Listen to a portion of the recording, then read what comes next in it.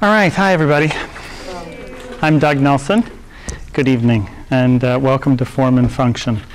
Let me describe a couple of things about form and function first, and then from there, let me just explain kind of what we'll do this weekend. This seminar is really different than the other seminars that you took, in that the other seminars are all about content. It's like, here's how you do this, here's how you do that, here's how you do this, and kind of walking you through the whole format. This seminar is really not like that, in that it's really about the decisions you make and why you make them. So it's much more of an overview and putting the pieces together rather than here's how you do this and here's how you do that. Almost always when I'm teaching somewhere, if I was teaching like one of our first 4 seminars, someone's always flipping through the book. And they're always looking to see, okay, I wonder how they do this, I wonder how they do that, I wonder how they do this. That's all great, but really good treatment on the wrong muscle is going to get you nowhere, right? So it's sort of like having a vocabulary. Being a good storyteller, being a good writer isn't about the number of words you know, it's about when to use which words, right?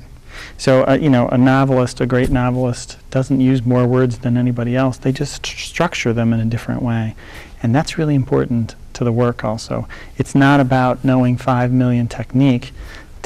It's really about knowing a few of them really, really well and making really good choices. So that's what this seminar is about. Tonight, here's what we'll do.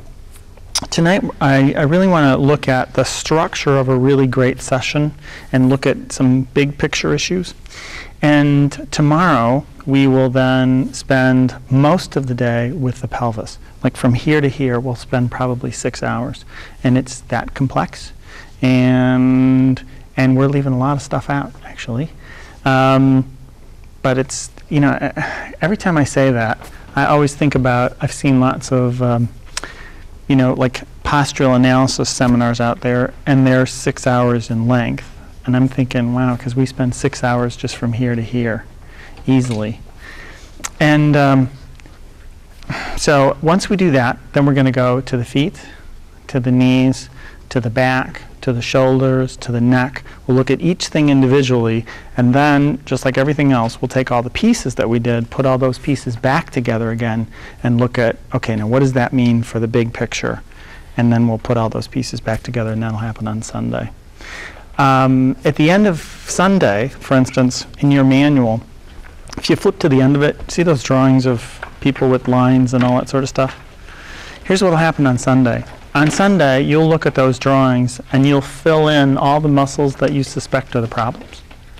And then you'll be able to tell me, for each muscle that you do, why you said that, how you could find out if that's really true, so you sort of defend it,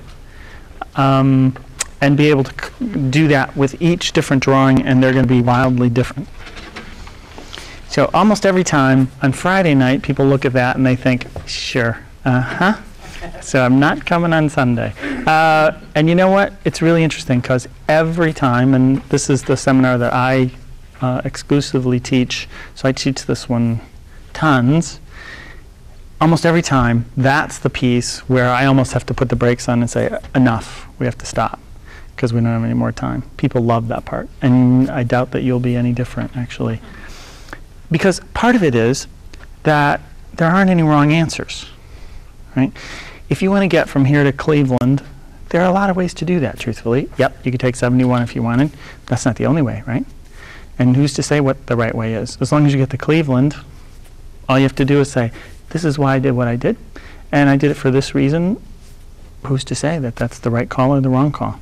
So it's not about the answer, it's about the quality of the question.